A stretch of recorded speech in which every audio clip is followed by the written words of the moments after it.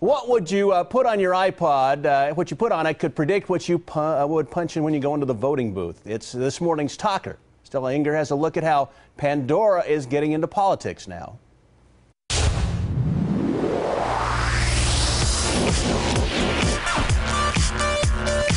Good morning. Well, if you listen to Bob Marley, what does that say about your politics?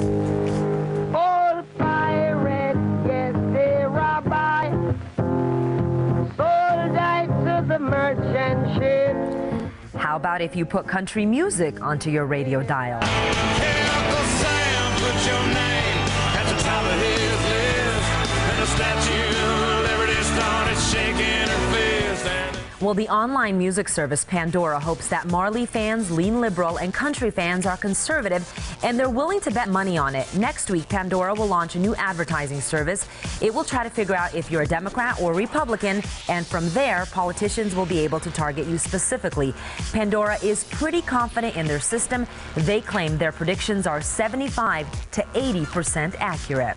I'm Stella Inger. Hope you join Guy Atchley and me tonight at 5, 6, and 10. You can join the conversation at KGUN-9.com. Facebook and Twitter. Have a great day. Thank you, Stella. I guess